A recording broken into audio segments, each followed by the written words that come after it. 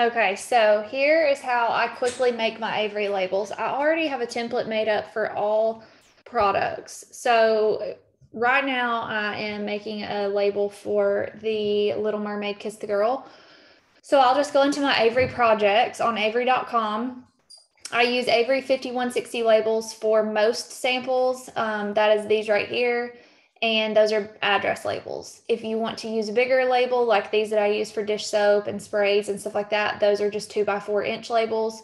And I also use those for certain other things as well. But I'm going to go into LTO wax because I know that I'm making an LTO scent sample label. So I go in here, everything's already done. All I have to do is, this actually needs to be moved over a little bit. Anyway, all I have to do is change the name to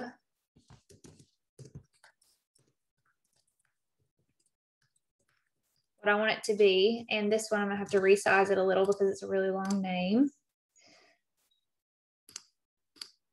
There we go. So I've done that. And then I just changed the date for Scentsy Club. So 30 days from the launch of that scent will be May 8th. Boom.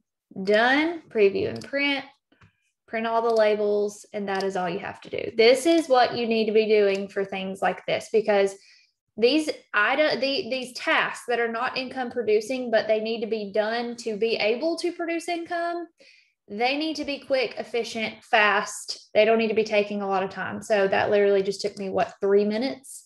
Now I can print these out and put them on my labels.